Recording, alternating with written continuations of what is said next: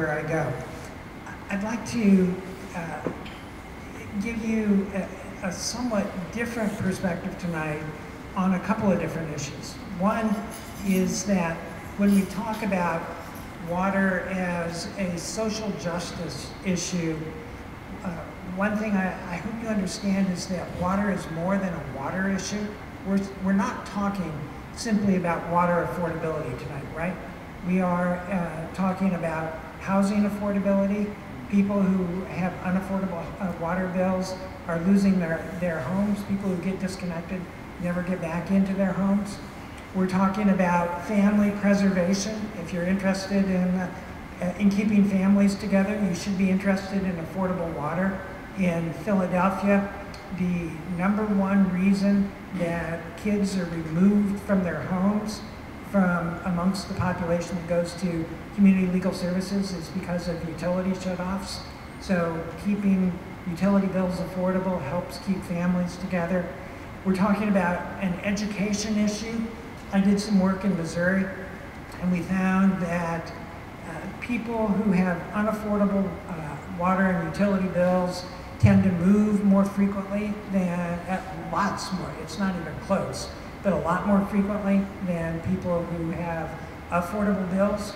But the problem is that when people move frequently, they yank their kids in and out of schools, and when kids change schools a certain number of times, 4 times before 4th grade, they are more likely to be below grade in reading and mathematics. They're more likely to drop out of school. There are significant education issues with unaffordable utility bills, unaffordable water bills, and that doesn't even consider the impact on the teachers who have to figure out when a kid comes in the middle of the school year how to, what does that kid know, and how does the student get brought into the curriculum that the teacher is teaching.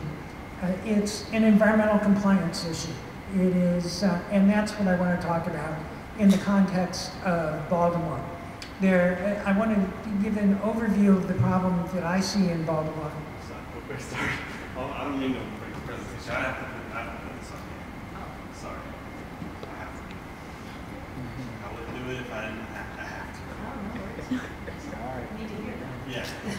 Sorry about that. Sorry, too.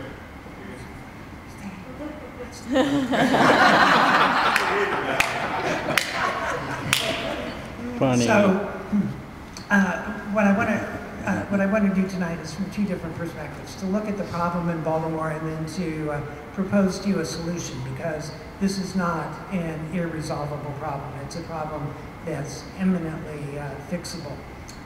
One of the problems facing Baltimore is that Baltimore is under a federal mandate to clean up its water and sewer service.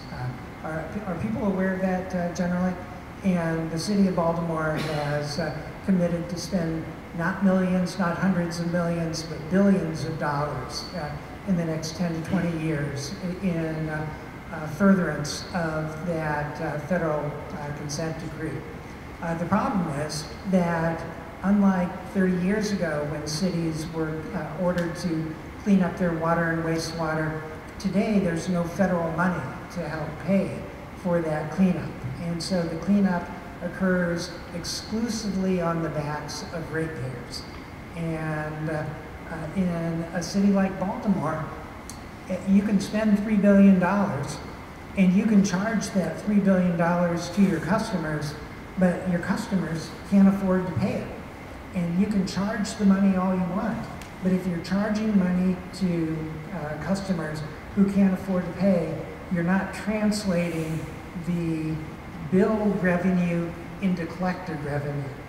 So, and that's the problem that Baltimore is facing. That's the problem that the recent report that I did for Food and Water Watch shows, that bills have tripled in the last few years.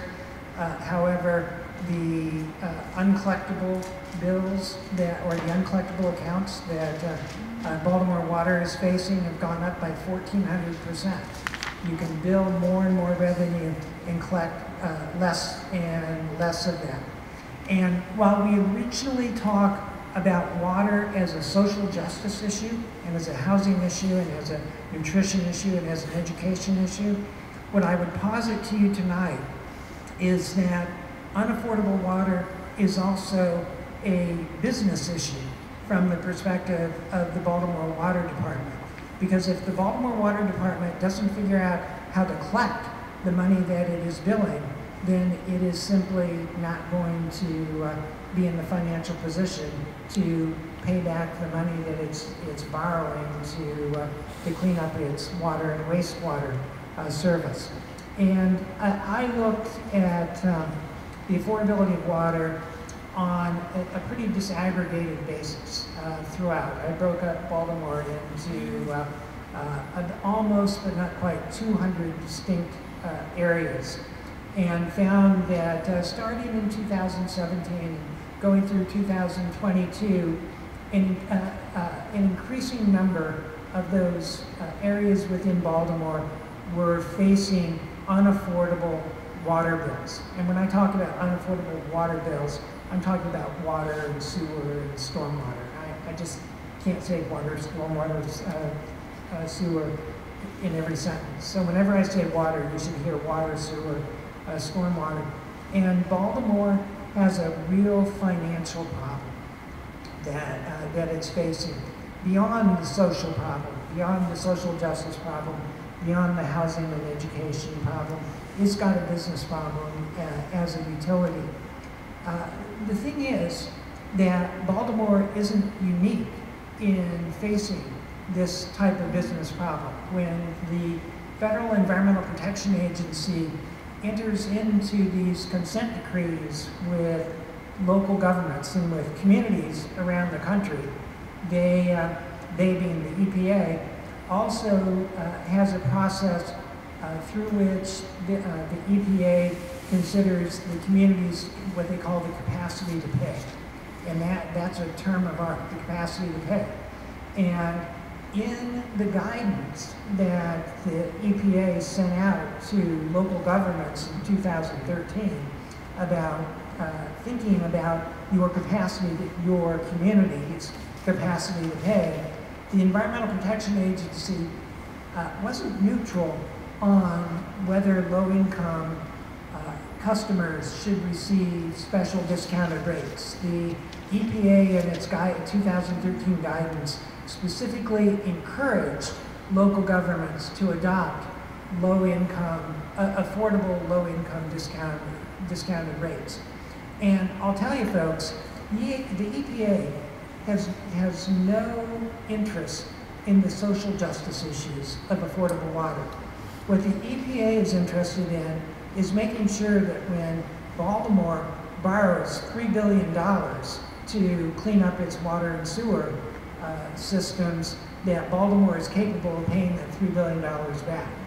And EPA has determined and has endorsed the notion that, strange as it may seem, that you can't squeeze water out of a stone.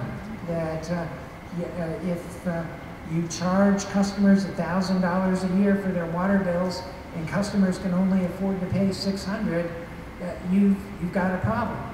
And the way to maximize the collection of revenue is by charging people what they can afford to pay. And that's not a unique concept. That's something that I've worked throughout the United States and in Canada on. The state of Pennsylvania, every electric and natural gas utility in Pennsylvania offers an income-based percentage of income affordability program. In New Jersey, you're a next-door neighbor to Maryland. New Jersey's utilities offer percentage of income affordability programs.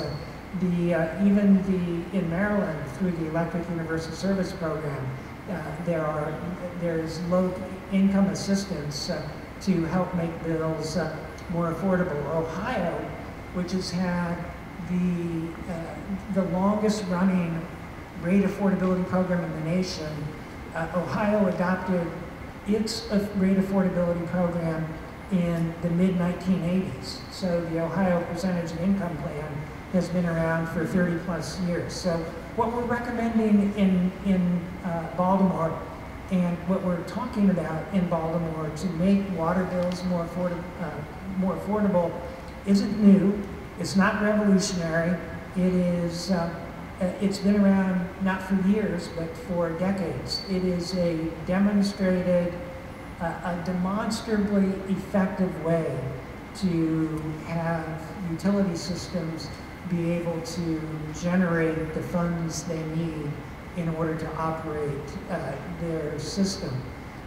One interesting sideline is both Pennsylvania and Ohio have adopted affordability programs for their natural gas and electric utilities.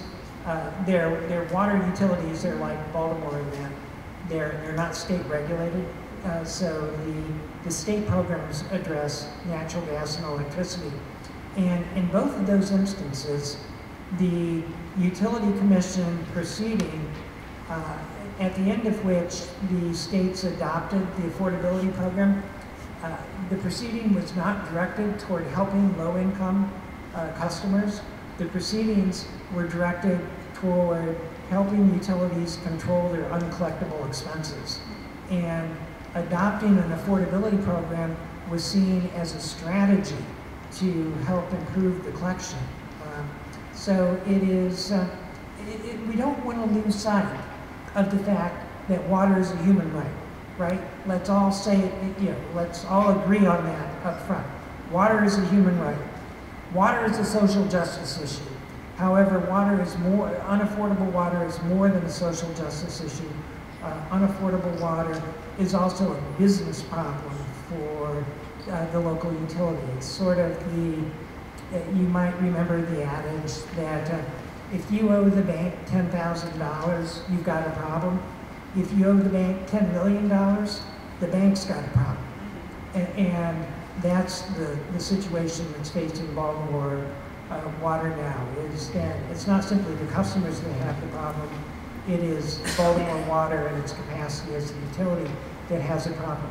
So I promised a solution, and the solution is to adopt an income-based percentage of income program, one such as Delegate Washington has sought to authorize through state legislation. An income-based program for water companies was actually just recently unanimously adopted by the Philadelphia City Council. And on July 1 of 2017, the City of Philadelphia, the Philadelphia Water Department, began to charge low-income customers affordable rates based on an affordable percentage of income. So what we're asking the City of Baltimore to do is to do nothing more, nothing less, but nothing more than what the City of Philadelphia has done, to do nothing less and nothing more than what the state of New Jersey has done, what the state of Pennsylvania has done, what the state of Ohio has done, what the state of Colorado has done. This is not an insurmountable problem. This is not an irresolvable problem. What Baltimore Water has to get over is this notion of hearing low income and hearing the word unaffordability and jumping to the conclusion or the statement, that's a social issue. You should go to charitable foundations, or you should go to the legislature. It is not simply a social issue. It is not simply a human rights problem. It is a business problem. It's got a business solution, and the City of Baltimore could and should be pursuing that business solution. Thank you very much.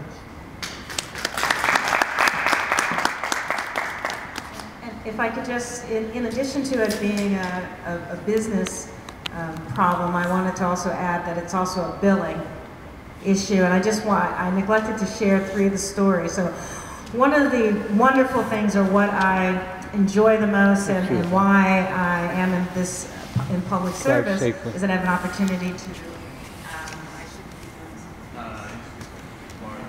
Thank you, sir. Just 1 second. I don't mean to interrupt. No, have to have a good sound. This is great. It's live. It's live. Live live TV. So I have 3 stories, and I won't, around how both the combination of the billing system doesn't work. So there's let's call her Miss Johnson. She made a deal with the city actually to pay off her $216 year water bills, and they were arrears in the amount of like $1,900. And she actually believes that these bills are wrong because she's a single woman living alone in her home. So she checked her meter, she turned off her water, and she came to the conclusion there was no leak. But the city told her that she could pay $88 a month and that she could ignore the balance. She was told this, we have the emails. They said ignore the balance as long as you pay the $88 a month. And they told her that this was the billing plan. When the city changed to the monthly billing, so this is when we were doing the quarterly, but they put her in a monthly payment plan. When the city changed to a monthly billing, she was told she must pay $260 a month towards her $1,900 bill, plus her monthly usage. And then this amount is a significant burden, of course, for someone on a fixed income. Her last bill was $314, and she paid it with great difficulty, but she had to leave other bills unpaid. So not only does not addressing the affordability of a water bill and a potential housing issue, it's actually an issue for other businesses. In other words, other utilities don't get paid, other things don't get paid. She told the city that her house would go into tax sale if she did not make the $260 a month monthly usage bills.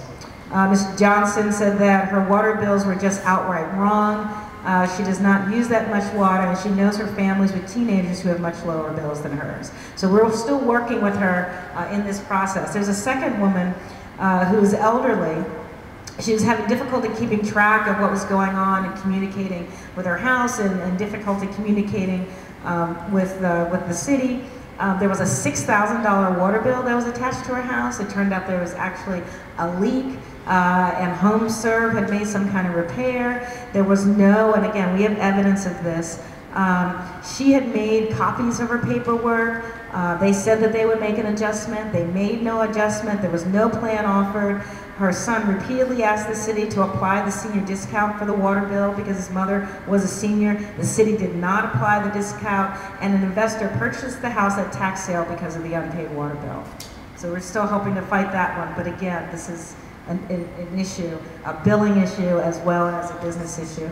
And then finally, there was a J. Mark, and he was behind both on his property tax and water bills. House went to tax sale. The bill was $2,400.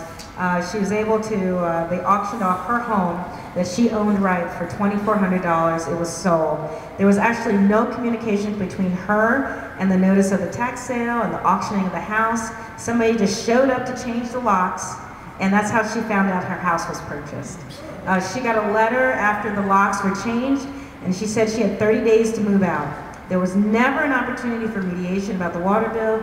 She didn't know that she could make partial payments on the water bill, the property bill, and she felt misinformed. So again, in addition to making sure that Baltimore has an income-based water program, we also have to address this management and delivery of how we're billing, this monthly billing system. That is also the justification for having a moratorium, is that is clearly it is not being administered fairly or properly. And this is just 3 of the scores of stories that have come just to my office in the last year since attempting to pass the moratorium. If I can comment on that, and then we want to get to questions, I believe. But let me just ask folks whether this makes, whether it makes sense to you on some common sense level. What we just heard from Delegate Washington. You have a person that has an arrears because they have an unaffordable bill. And the response to that is to increase the bill. Now, on some common sense level, does that make sense to you? That's what we're trying to address. That if somebody's behind in their bill because they couldn't afford it in the first place, to respond to it by saying, well, we're going to continue to charge everything that we used to charge you, plus a little bit more to have you retire the arrears, that is bound to fail. And it is failing now, it has failed in other jurisdictions in the country, and that's the problem that we're trying to address. So, do you want to take questions? So thank you all for coming this evening again. I just wanted to quickly say that we are working, luckily, from Roger's report, from all the work that Delegate Washington has been doing, from experiences like these constituents that she shared, and Pastor James, his church being taken from him. These are the reasons why we are moving forward at the city council level to address this issue, not only at the state level, but also at the city council. We've been working with the council president, Jack Young, to introduce a bill that would not only establish a percentage of income billing so we can help address some of these issues of unaffordable bills and making sure that water is permanently affordable for all city residents. Another piece of this legislation would include creating an Office of the Water Ombuds, or essentially what this would mean is someone outside of the Department of Public Works who would be able to take a look at the billing complaints and establish payment programs so that cases similar to what Delegate Washington is speaking about will never happen again. Because of course there are issues within the Department of Public Works with the way that they handle some of these cases, and we want to make sure that everyone has the right to have a case about their water bill and ensure that their voice is heard in the process. And that everyone has due process when it comes to contesting a water bill as well. I'm sure some people have seen the stories about families getting $90,000 water bills or $150,000 water bills, and of course these are incorrect, and the city should have some way to give families due process and make sure that they're heard as well. So that is the legislation that we are working on at the city level, just so that we're all on the same page. And now we'd love to hear any questions that you all may have for the panelists. So I wanted to just let you all know how the next half hour is going to go. I'm dragging that microphone with this microphone.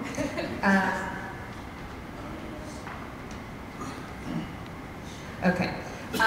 So this next half hour, what we're thinking is have you all ask some questions of the panelists, and then especially because we're such an intimate crowd, I would love for us to talk a bit about for you to tell us who your council people are. We can tell you where they are on this issue and what you should be talking to them about. So stick around. We won't go over time, but we want to be able to do both of those things. So